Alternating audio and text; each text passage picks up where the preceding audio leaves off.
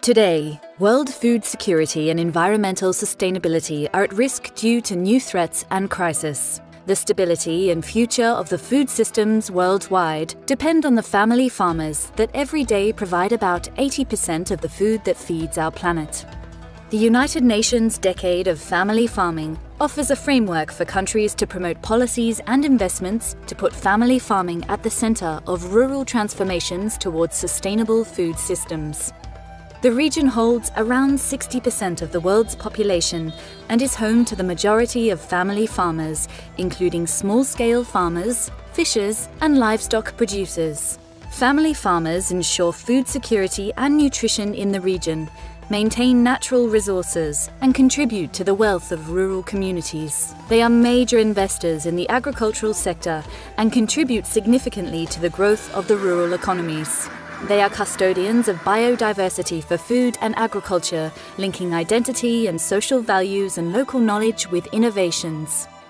Family farmers are also the engine of the economic, environmental, social and cultural sustainability of agriculture in the Asia and Pacific region, but they often suffer from food insecurity and malnutrition due to their vulnerability to shocks and crisis, as well as to unequal access resources and development opportunities. Many small-scale farmers, fishers, indigenous peoples and pastoralists are displaced due to the lack of legal recognition of their customary tenure rights.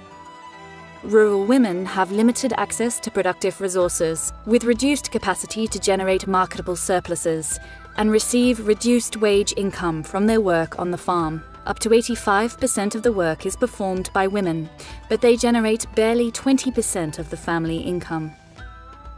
These unfair conditions and the lack of services in rural areas cause the migration of young farmers and men, threatening the generational renewal of farms and villages. To revert these trends, an in-depth process of change is required, improving policies and investments to exploit the full potential of family farming in different countries of the AP region. The UN Decade of Family Farming offers a framework to inspire new policies, services, and investment. This will help the advice in family farming as a way to ensure food security and sustainable food systems, building on national efforts as well as the resilience and the capacities of family farmers themselves. The Decade's Global Action Plan provides guidance to unleash the potential of family farmers. The Asia-Pacific region is at the forefront of this effort. National plans have already been approved or are being developed in several countries. Other countries are starting the process. In addition to the commitment of the government, and we have to acknowledge the paramount contributions that the farmers' organizations are making to the decade, and their role in the response to the pandemic, safeguarding their members and delivering alternative services.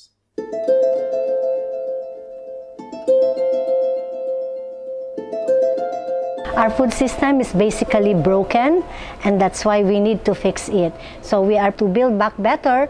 We think that the food systems that we have right now should be sustainable, just, resilient, and inclusive. So what do we mean by this? So because farmers produce food and the farmers need their natural resources like land, water, forest, and seeds. So these resources must be accessible. They must have access and control over these resources. Also, to be resilient, we need to promote agroecological, climate resilient technologies and innovations. Also, we need to increase the market power of the farmers by having stronger governance in the value chains. And lastly, because we know that women farmers and the youth are marginalized and the youth are not attracted to farming, so we need to empower our women members and our youth members so that they can have greater access, increased access, equal rights to all opportunities. Actually, when COVID came, there was a greater, again, a realization from all sectors of society that we need healthy and nutritious food. Family farmers can produce this food and can bring this food to the market. So for UNDFF, our call is for governments and for development partners to make policies and implement programs that will recognize and that will promote the role of family farmers.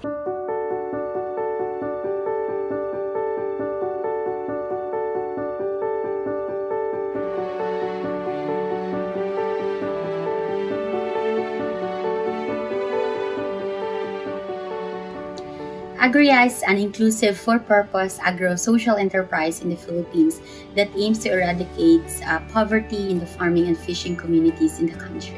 So far for the last 6 years, it's been in the core of our work that the farmers are the change makers in the formula of solving the problems in food systems.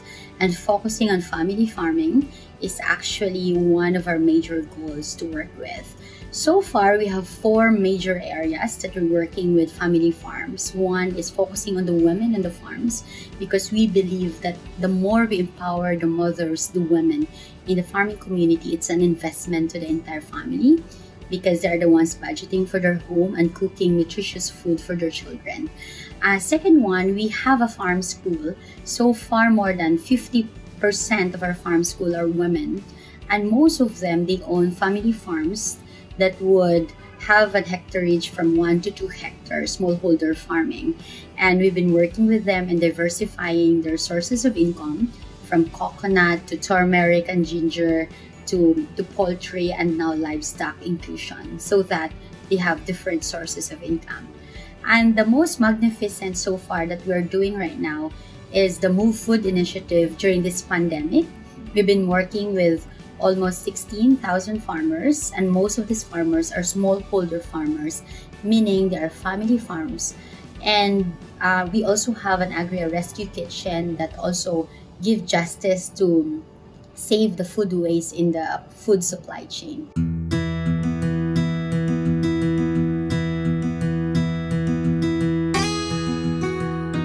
The government of the Philippines undertook important concrete actions promoting family farming.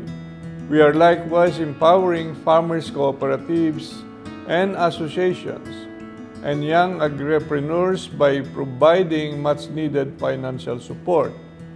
We are engaging state universities and colleges, government agencies, and business development services to mentor the beneficiaries of programs such as the Capital Access for Young Agripreneurs, Kaya, and Agri-Negosyo Program, ANYO. The country has recently legislated the Sagip-Saka Act that establishes the Farmers and Fisherfolk Enterprise Development Program. Prior to this, as recognition of the significant contributions of family farmers in achieving economic and sustainable development, the Philippines established the Magna Carta of Small Farmers. Lastly, to address the vulnerabilities of our current food systems due to COVID-19 pandemic, the Philippine Department of Agriculture has crafted a new food security framework translated into the Plant program to help the agri and fishery sector to survive, reboot, and grow. Maraming salamat po.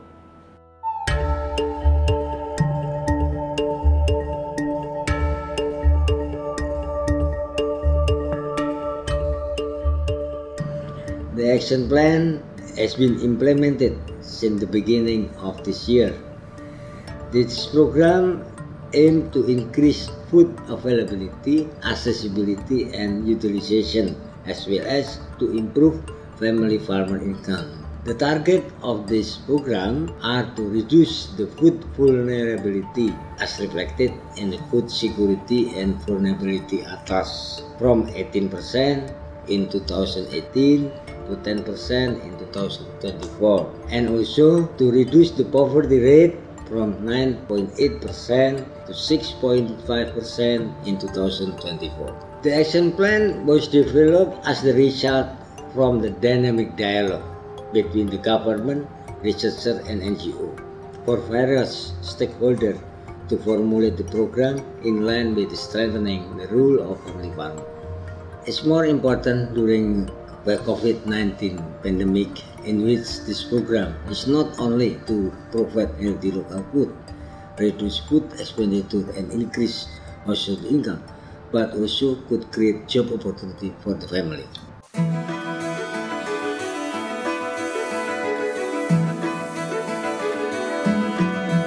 Two-thirds of the population in Nepal are engaged in agriculture, and among them most of the population, most of the farmers, they are the small scale and medium scale farmers.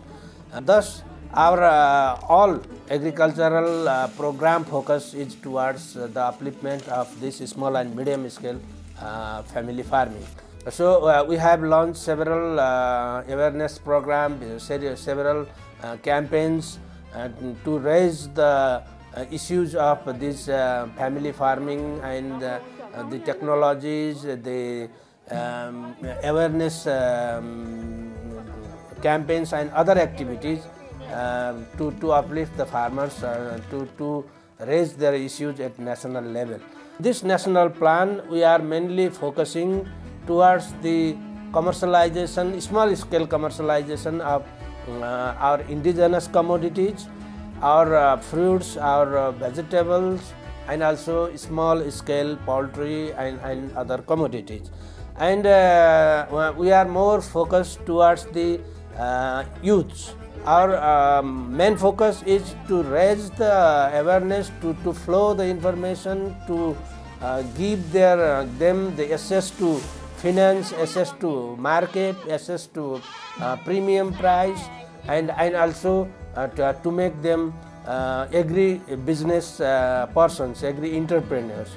The livelihood and economic status of the farmers will be enhanced, and they will gain the sustainable income for their livelihood, and as a whole the nation will be enriched with their economic upliftment.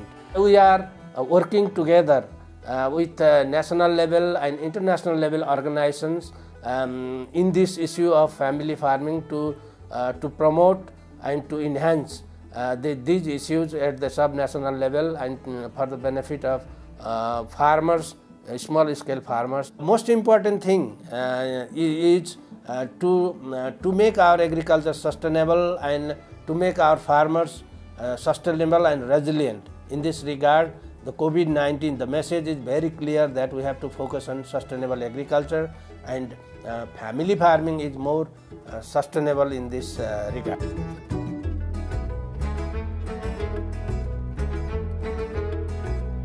Many tend to forget how fundamentally important family farming is for our food system.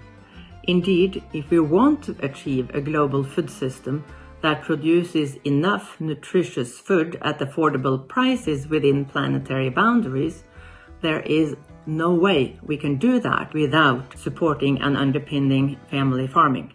Unfortunately, our global food system is in a crisis. 690 million people don't get enough food every day. 2 billion people don't get enough nutritious food. And on top of that comes the climate crisis and now also COVID-19. Family farming is often more sustainable when it comes to, for example, production per unit. It's higher. When it comes to safeguarding biodiversity, it's better.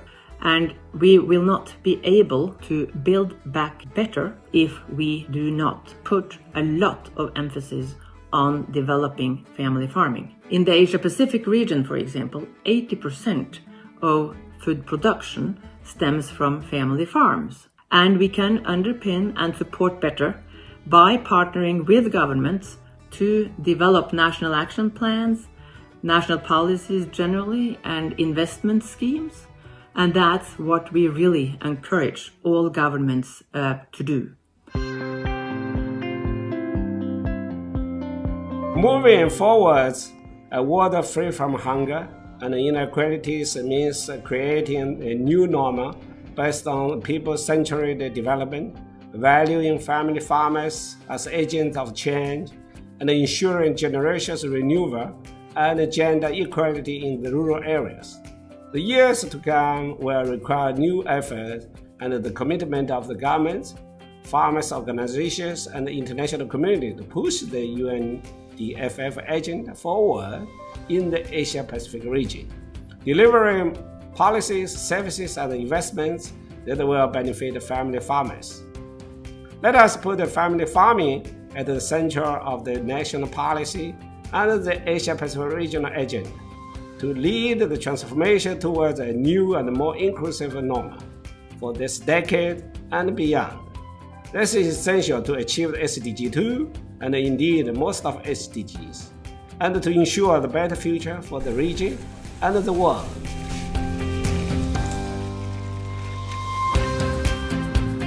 Family farmers are the agents of change for a zero hunger and a sustainable world. By supporting family farming, we ensure our future. Let us join forces and do it.